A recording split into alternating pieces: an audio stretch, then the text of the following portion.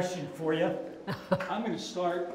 I understand that there's been a couple plane crashes in Kure Beach, and I understand that you were actually a part of. Oh, was there one or was there two?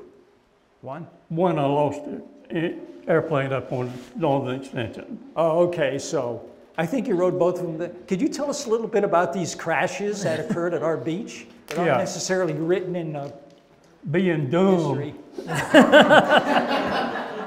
I saw a turtle track, and I was going to land. This was years before turtles got on the extinct list.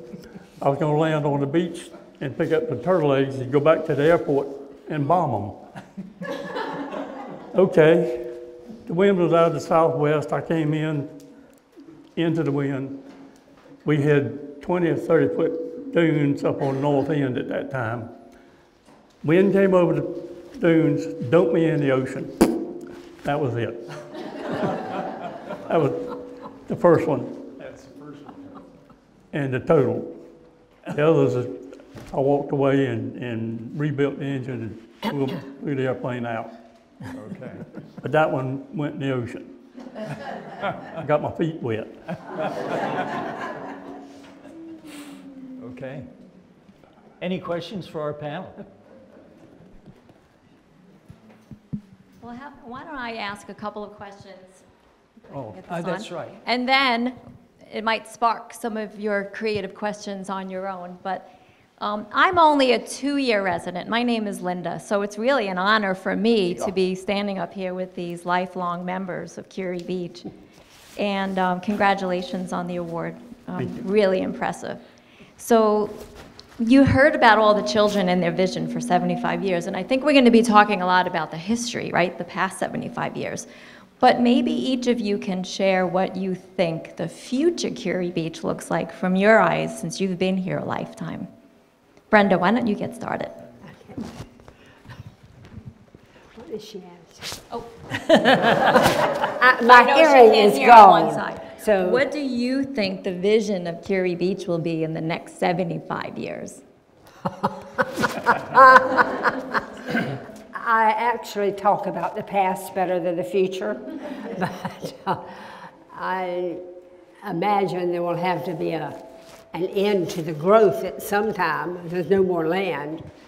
But those of you that are fortunate enough to live here now, enjoy every moment of it. It is a spectacular place. It was a wonderful place to grow up.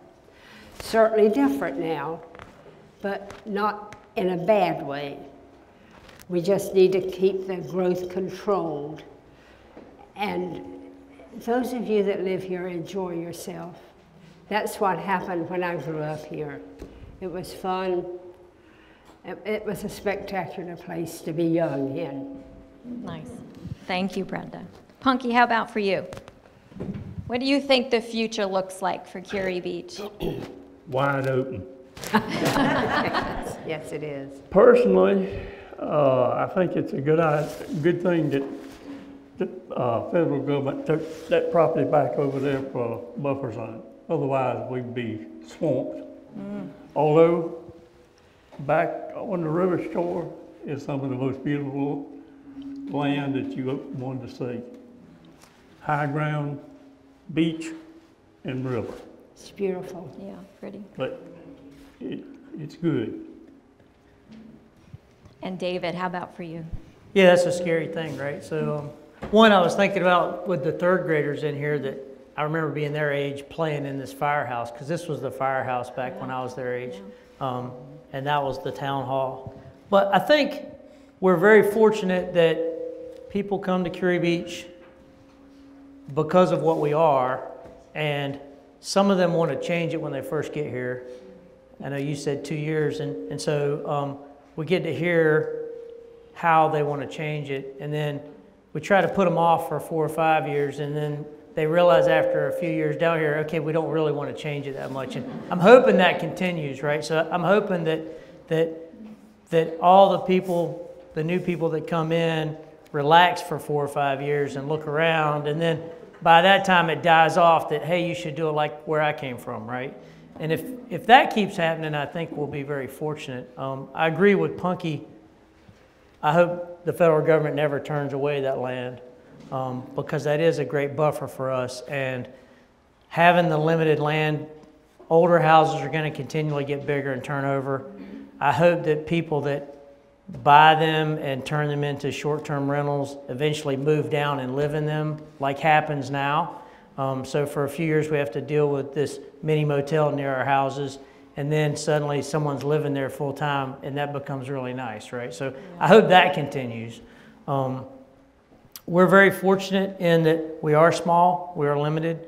I think we've got great people that are involved in the town at all levels, right? From the staff that put on all this, to all the volunteers, to the town council, to the volunteers on the fire department and all the committees. And I think if people will keep doing that, it's going to change. It always changes. You know, they can tell you more than me, but I can tell you in my 57 years how different it is compared to what I remember. But just like Brenda said, it's a good thing. We just got to keep making sure that people are involved. And we got to resist the huge change that someone comes in with a great idea that sounds great, but what people don't realize is all the things kind of interlock together. And if you change one thing dramatically, you don't really understand what it does to everything else. So you got to be careful. I know people say I'm the stopper of change sometimes, and I don't mean to be that way, but I do recognize that if you make a huge change in such a small place, you don't know how it'll turn out. And you got to be very careful because going back from that is hard. So I think it's going to be great. I'm hoping I'm the one sitting here in 30 years, maybe not 75 years, I probably won't make it that long, but driving up in some cool hover around thing in the center instead of over here on the edge. I plan to be here as long as I can though, so you know, Yeah. good Lord willing. Yeah. Good answer. Did anyone think of a question? Yeah.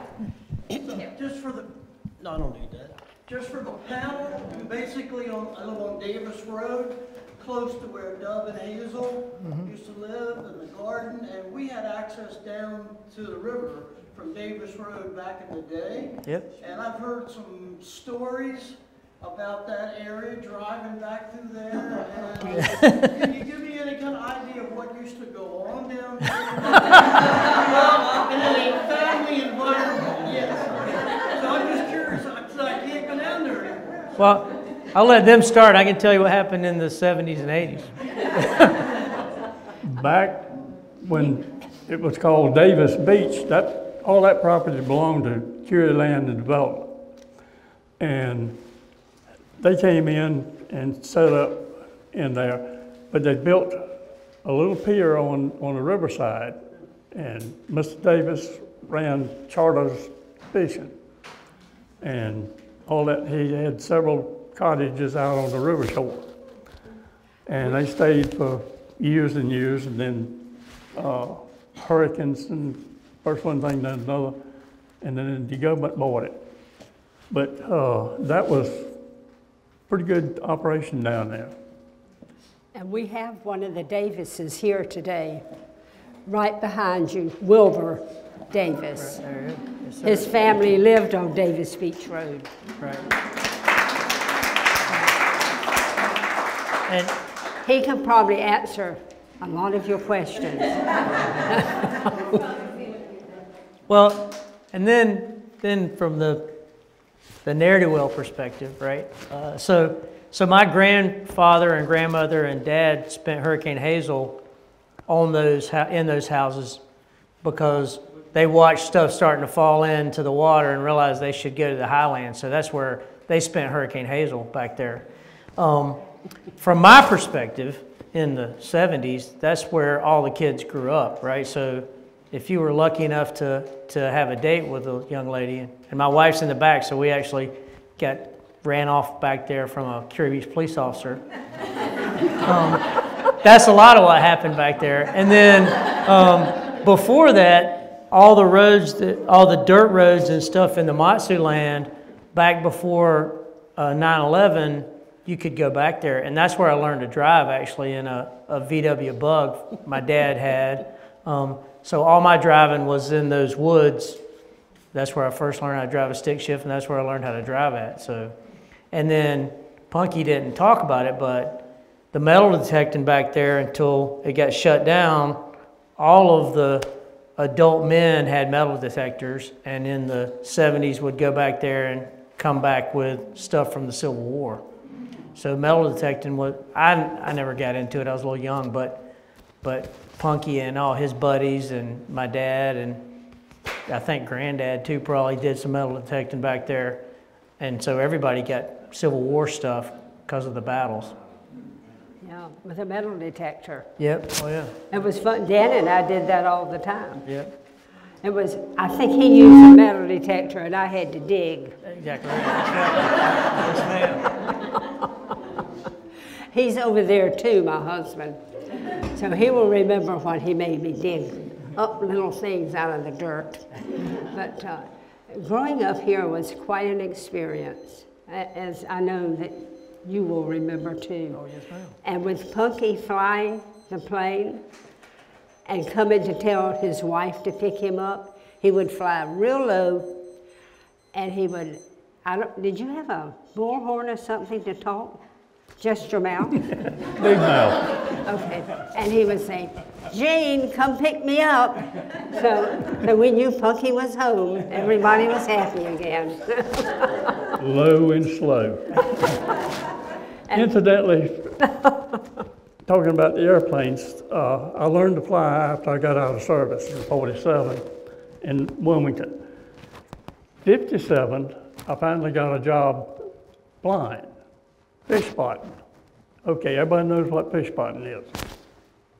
That's what I thought you said. Guy in the airplane flies around, spots schools of fish, talks to your boats on the radio, directs them up, stops. They've got 2 boats on the stern called purse boats with a big net between them. They drop overboard, you direct the boats up to and then around the place of fish. Simple, as long as you can see the fish. That was it. I did that for 20 years, 20 years. And survived. Here, sometimes in Virginia and Louisiana. Primarily down in Louisiana to start with. Who had the most fish? Beg pardon? Who had the most fish? Virginia. Virginia? Yeah. Chesapeake Bay is loaded with menhaden. Yep. They're little fish like that. They're non-edible, but they're used in just about everything that you can think of. The base of paint, the oil is used in paint, lipstick, which people don't realize, margarine, and just about everything. The fish are ground up and cooked and used as fish meal, and that goes in cattle feed, horse food, and that type of supplement, dog food and whatever. It's pretty lucrative business. Wasn't there a menhaden factory across the river? Yeah. And when One the time- wind blew, you wanted to leave the beach. It smelled At one time, awful. there was 2 factories, one right straight over here and another one just south of it. And then they moved down to Southport and set up operation down there. My cousin, that taught me to fly after the war, he'd been a pilot during the war. And of course, I machine gunner in the Marine Corps. We shot at them. And I promised my family if they'd sign up for me to go in at 17, when I came back, not if I came back, but when I came back, I'd go back to school, get my diploma. I did. That was a job. And then they set up a flight school in 47 there at the airport. And my cousin got a job as an instructor. He was my instructor. And he was living there at the house with us. So anyhow, that's how he got tangled up with the man over at Southport. They hadn't been using planes. Nobody knew anything about that. And Hall was the first one on the East Coast to fly and spot fish. I rode with him for years in the back seat. Every chance I got, I'd ride with him because I liked flying. I never thought I'd have a job.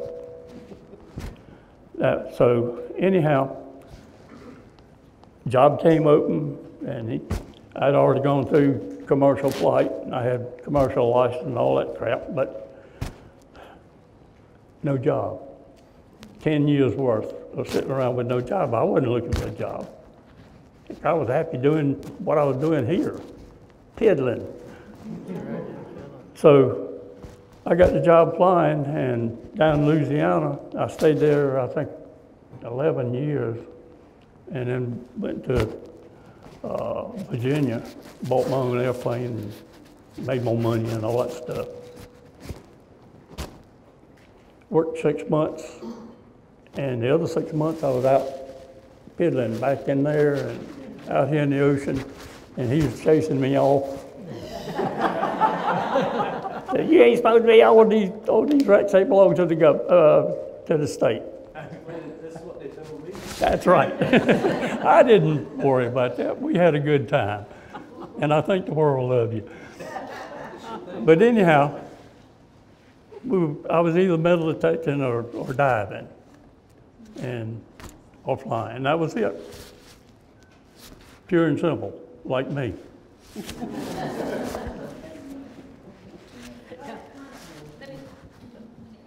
No, you don't need it? No, get after Come on up. Esther.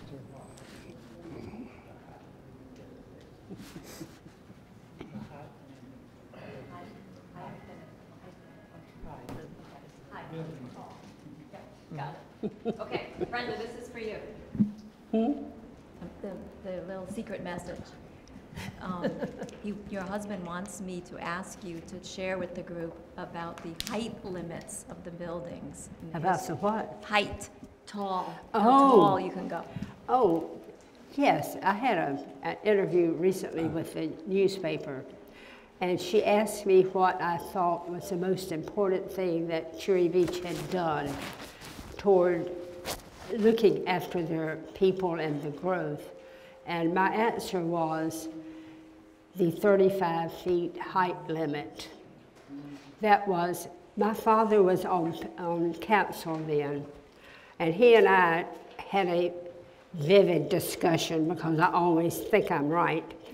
And he was definitely in favor of the 35 limit, 35 feet. And me being young and not knowing anything, I thought, that's ridiculous. You know, you have to grow. Well, after we had our little argument, I thought about it a while. And I am so glad that that has been where it cannot be changed. That has preserved the quality of this beach. It's preserved the oceanfront view for everyone, which it should be. And I told her I was very proud of the town of keeping this in line, because there are people that have different opinions about that height. But to me, that was that was a pivotal decision on this town's part. And it has proved to be a really good one. And when I meet people that have my book and have read it, and there are people all over the country that have bought it, they are impressed with the quality of this beach life, that it is still a family beach. It's grown, but it hasn't lost that quality. And that is a thanks to the council and the mayors that we've had in the past, and the ones we have in the future, and the one now. So, and thank you for that. So, and one thing I remember about Punky's father was when my grandparents and parents had a restaurant, there was a little alleyway through there, and he would come in through that alleyway, and I liked to play in there. One day he came, two things happened with him. One day he came in and I was playing with puppies, and I was not happy, and he wanted to know what was the matter. I said, that puppy bit me. He said, what did you do? I said, I bit him back. But I didn't bite puppies often. And then almost every day he would come through and drop a penny or a nickel, and then he'd stand at the end of this little alleyway and watch me when I went out to find the money. And boy, was I happy. 5 cents bought you a nice drink. So, but Punky's father and mother were really, really special, as well as David's mother and father. Grandfather. And yeah, your grandparents. Mom and dad too, I think. So much. My granddad, grandma, yeah. So well, there's so much to remember, and the older you get, the more you rely on your memories. Sometimes they're kind of faulty, but and writing this book was a privilege that I had for 10 years before I ever got up nerve to approach a publisher. And thanks to so many people, you and David, and I can't even begin to imagine how many folks have really helped. But the next section of the history is up to somebody in this audience. Right. There's one in the back of the room, and then we'll come up front to listen. Okay, Punky, can you confirm, Granddaddy, I'm David's wife, when I hear Granddaddy, I'm talking about David Heglar. So in 54, if you go down to where the monument sits at Fort Fisher now, he said he estimated about 350 feet out in front of that ocean is where Mr. Winter had a house. Do you recall that? Because it might give people an idea of where the monument sits. If you can ping out 350 feet, that's how much we lost in 54. Just to give them a mark, and if you could speak on that, it might be interesting to some of those. And Punky, take your arms on your mic. I'm just told they can't hear you in the back yet. Okay, perfect. That better. Yep. Do you recall that? Yeah, when the monument was dedicated, I went down there to it. You could drive, in fact, the road came around the northeast bastion and came in. The colored fishermen had cut a road from straight shot over the mounds to go to the bay. But the road went all the way around the northeast bastion. The whole fort was there at that time. That's how much has been eroded. Kure Land Development got a big complaint out of the city of Wilmington for hauling rocks from Lillington to build this road, what they call Dow Road. Kure Land Development put that in, and the city of Wilmington frowned on the trucks because they said they were tearing the roads up. In the meantime, some of the engineers had seen all that coquina rock down here. Oh man, we got rock. We don't have to go anywhere. 4 of my male relatives at the time were still alive. They jumped up and down and said, no, you're going to ruin everything if you take that rock up. As usual, the government didn't pay a whole lot of attention to you, and they hauled all that rock, and that's the base of the road out here. Well, now you see what happened. We've lost over 300 feet. At one time, our house was right about where that little gazebo is. We lived there. And then we moved to the corner uphill on this little house that's facing this way. 1937, Pop sold 40 acres to the government. To the Dow plant. from that curve back to where the plant is. Oh, we were in high cotton, $5,000, 40 acres. Man, They built 3 houses and furnished them down here on the ocean front, or basically ocean front. That was in 38. We moved from this little house down there, and everything was plenty of beach. I'd leave from here and walk over to the ocean.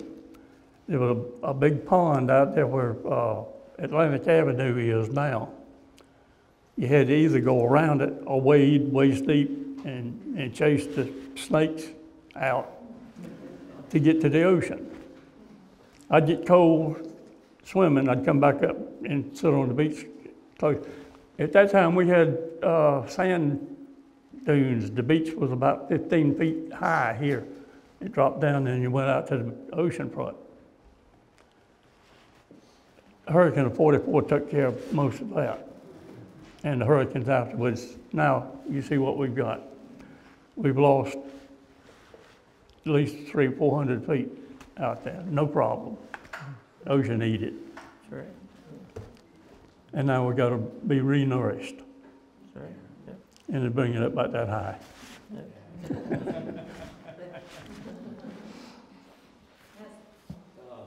I have a question for Punky Kure. Yo. Since the kids did what they did here today, and I've read a lot of those, they're fantastic. I really like them. I'd like to know about your first 3 or 4 years of grammar school and how it was any different then than it is now. Oh man. Maybe give me a minute or two. You don't have to. One thing I wanted to know is, I knew that your family owned the schoolhouse over here on the river. I was hoping you might include that. Yeah, they bought, well, Grandma had all that. Kure Land Development had, I think, something like 1,800 acres or more. Grandpa bought that while he was up at Carolina Beach. Ocean to the river, Fort Fisher to Hanby Beach, which was the next beach up. It ain't there anymore because we've taken it over. Ocean, but there was a lot of trees back here then. We had, for waterworks and stuff, we had a windmill. It pumped water and a little tank on it for the 6, 8, 9 houses that was built out here. 4, I think 3 or 4 of those were Kure houses. The first one that was built, you had a picture of it. General Bond built it down just a little bit south, and I think I don't remember which one of the hurricanes, one of the latter ones washed it down. But the little schoolhouse that burned over on the river by the Newton Cemetery. Did you go to school there? And if so, how long? Because I knew it burned, and then everybody had to go to Carolina Beach. Yeah, that was a little bit before my time, but that was Okay. it was Did you there. go to first grade? Yeah. Where did you go to first grade? Me? Yeah. Wilmington. Really? Oh, Yeah. you were living in Wilmington. Yeah, I was. All right, here we go. We lived in Wilmington in the wintertime, came down here in the summertime. Mama didn't like the idea of being down here with no power, no nothing. We had, the power station was right here. Had a generator. And Crawford Lewis would come up every evening about just before dark, fire up the generator. And that put out the power for 6 or 8 houses that were here. And he was a heck of a nice guy. Scared the out of me one day. We were living over here, and I was about so high, and went over there, was sitting in the power thing and peeping in one of the pipes or something, and he was on the other end. And he said, "Whoa, what the hell are you doing?" And needless to say, that scared me. But he'd come up every day and fire up the generator for the night. Because not CP&L, but Tide Water at that time said it would cost too much money to run lines down from Carolina Beach to here. So we had our own power and water. Pretty simple. We had a power station here for the houses, and then it had a generator down on the pier, for the pier, and the lights for parking at night.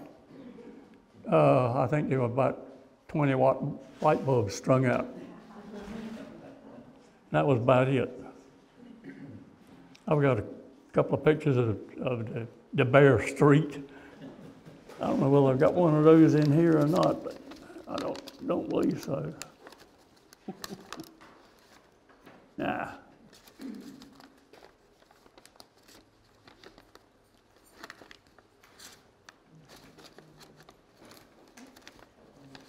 Nope, that's it. Okay, anybody else have any other questions for any of our panel members? Ask me. I have a question for David. David, when you were, I don't know, between 10, 20, what was this place like? Oh, so that would have been the late 70s, early 80s, right? Something like that. Well, I can tell you how much it's changed. So I can remember going to the First Baptist Church about 14, so I'd been in the late 70s, and in January, and going to church, because there was a girl I was chasing after at the time. Wasn't my wife, by the way. And so we finished church. Church was over. This would have been, the third week in January, 78, 79, something like that. Getting out of church, everyone scatters. Walking down to the flashing light, because it was flashing back then in January, on a Sunday, 1 in the afternoon, by the time we had finished chasing and there was nothing else to do. Getting in the center of the road on 421 and walking all the way down to Fort Fisher and back in the center lane on the yellow lines and not seeing a single car, a single person at 1 in the afternoon in January. That's how small it was. So there in the wintertime in the 70s, there were about maybe 300 people here. There were my brother and I and 4 other kids around our age, right? 4 or 5 other kids total. That's who you ran around with because that's all there was, right? This was before I had a car. And I think about that now. I would not get in the center of the road in Kure Beach on a Sunday any day unless we've got it, unless we're closed for a hurricane and we have a curfew and walk. And I'm so amazed about that because honestly, the first 2 rows of houses were almost all vacation. None of us lived on the first row after the hurricanes, right? So everyone lives back. I mean, my whole family's 5th Street and back. All the Heglars are, and the Kure-ous and the Robertsons and the Coffeys. If all the people that grew up down here from long ago, no one's on the first 2 rows, and there's a reason for that. And so back then, in the wintertime, there was no one in those first 2 rows. I mean, I still am amazed thinking of that story because it's hard to believe that you could get in the center lane of 421 and walk at 1 in the afternoon on a Sunday all the way down. Because I look now on Sundays at the traffic and it's just unbelievable. So it was like that. There was nothing to do, no one down here. We were pretty isolated. I mean, when I grew up, I played baseball in Wilmington. And I'm kind of old, but I'm not that old. But there was no baseball on the island. So we went to Wilmington to play baseball in the 70s, right? There was a scout troop, but it was mostly Carolina Beach people, right? So me and Leslie's son, Sam, and some other kids from Carolina Beach. All of my friends in my grade school, it was in Carolina Beach. Everything was in Carolina Beach, right? I'd ride my bike up to Carolina Beach. That was before there was a movie theater. When Star Wars came out, me and Sam and Greg Holt and my brother rode our bikes to Longleaf Mall to watch Star Wars. So we didn't tell our parents either, so Leslie may just be learning this, and Sam may be in trouble, but we got on our bikes and we rode all the way to Longleaf Mall to watch Star Wars, because it was the thing, right? And then we rode all the way back, and that tells you how the traffic was all the way to Monkey Junction. Actually, Longleaf Mall is past that, right? It's on the shipyard. But yeah, we rode right on the side of the roads all the way up there, watched Star Wars, rode all the way back. Our parents didn't know at the time, or we'd have probably been in trouble. So that's how it was. What was it like being a lifeguard back then? It was, yeah, so, yeah, there were no ATVs, there were no radios, there were none of that. So basically, you know, lifeguarding was a great job. You were on the stand, you had a flag.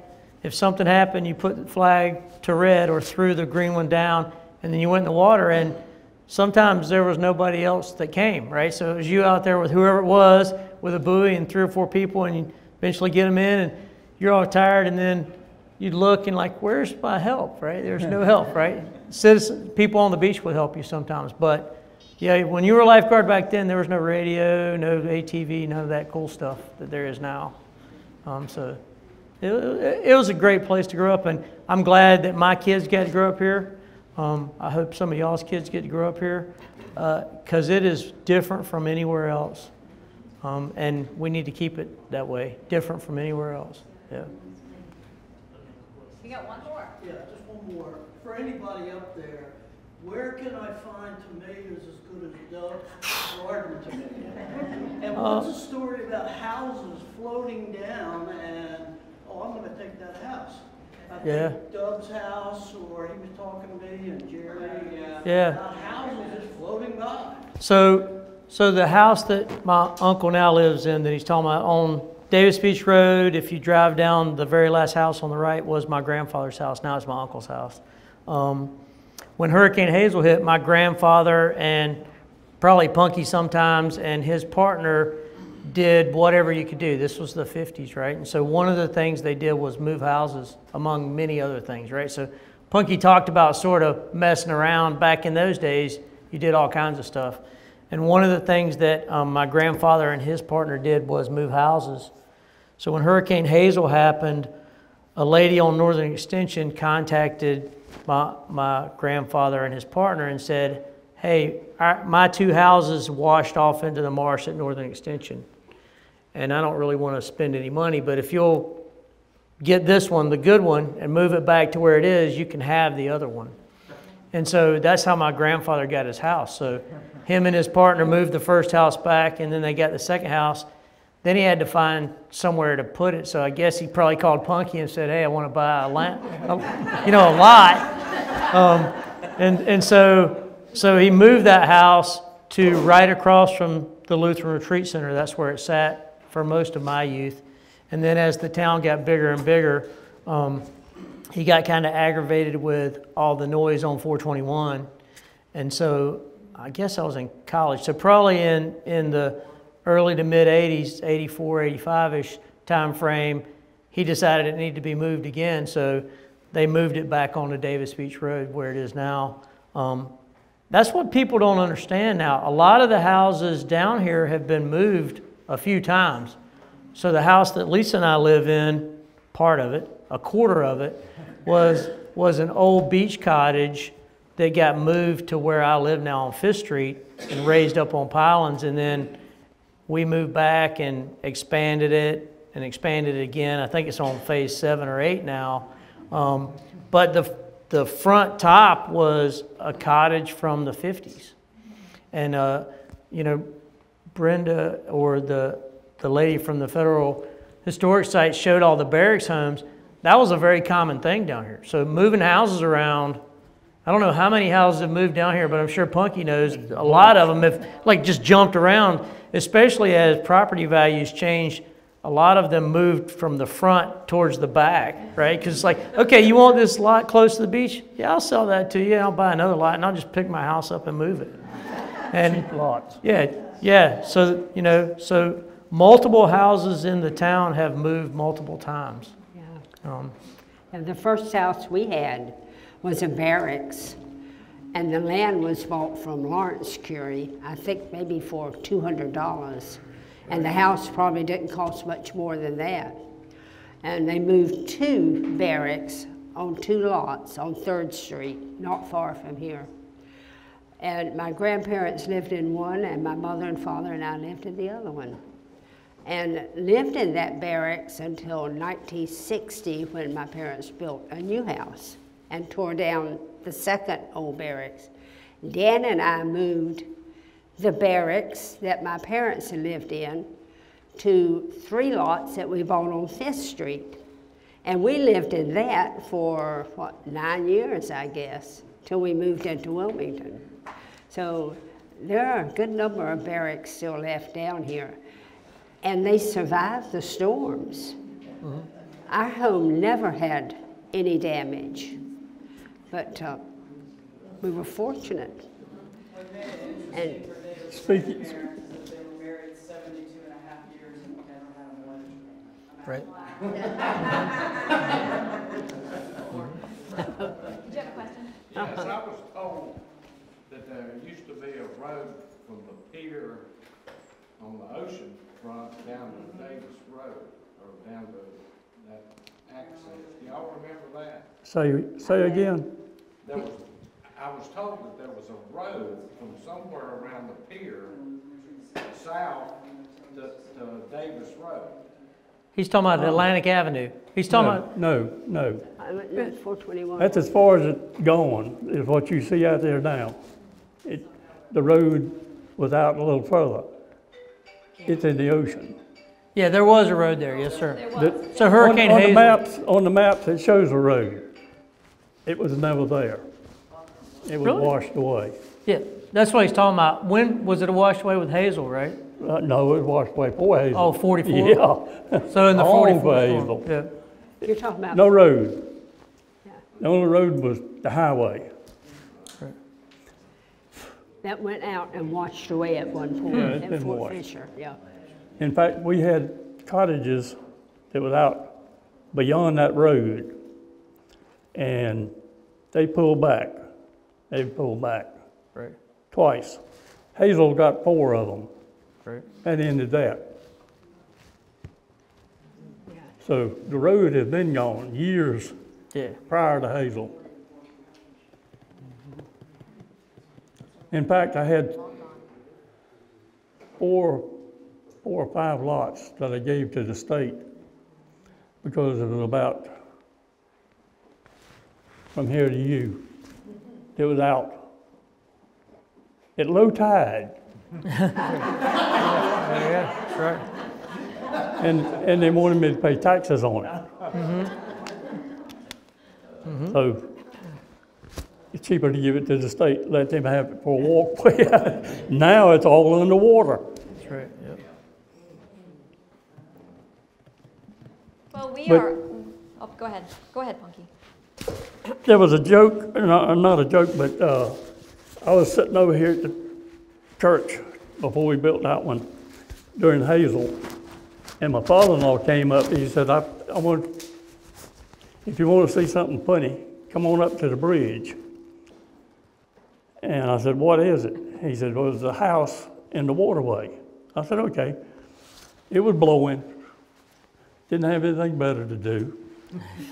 Jumped the car around up there with him. There's a big old 2-story house. Tide was falling. The wind was blowing that way. Big 2-story house. Doop, doop, doing this. Fully furnished, everything in it. And the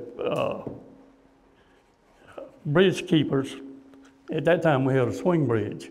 They were out there with a big key trying to open the bridge so the house could go through. It goes through, stops out there at the river. Tide changes.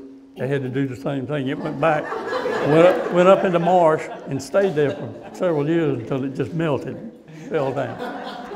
Every piece of furniture in that thing, intact. It looked like you could walk in, sit down, and it go bobbing down the road and I was back. Let me ask you a question. Sure, go ahead. What about the story, the legend of the German submarine? Okay. Fire Yeah. on the bromine plant. I've heard that happened. I've heard that's made up. No. No, no, no. You're looking at one that saw one. Okay. I was coming home from school. That was before we moved back to Wilmington on the bus. The bus stopped. They had 455 millimeter cannon up there guarding the Dow. And we had to stop. The guys were running across the road to get to the guns. The first one got lined up and fired. I couldn't see what they were shooting at because we had sand dunes then. Came on down, got off the bus out here at the intersection. I live right there on the corner. Ran down to the pier. All I could see was a white water. It was 5-6 miles further offshore. Boom, boom, boom. About that time, here comes the planes out of Wilmington. Machine gunning it. Here comes some more, bombing it.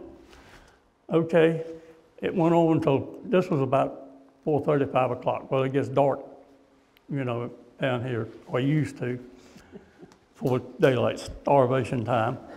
And so went on out. I sat there until it got dark, but they were still bombing and banging and all that stuff. Well, nothing ever was said about it. This was during the war. Later on, probably about 20 years ago, I was looking up some wrecks, or probably a little longer than that. Lo and behold, there's a German submarine sunk right out there in about 600 feet of water. Same date, same time. Must have been the same ship that I saw.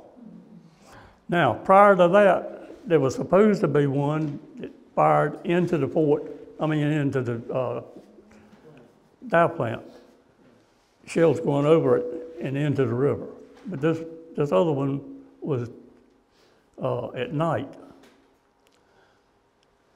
I was a messenger with the civil defense, and that was in the dark, and everything was shut down. But now, I didn't hear any gunshots or anything like that. I don't know. But I do know what I saw. I do know that there was one that was shot at and sunk. Because I personally saw that dude. Can we all please give our 3 panelists a round of applause for amazing stories?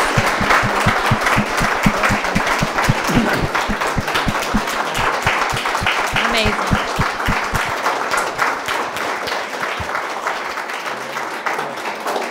Okay, Good job. bean time. I know, there you go.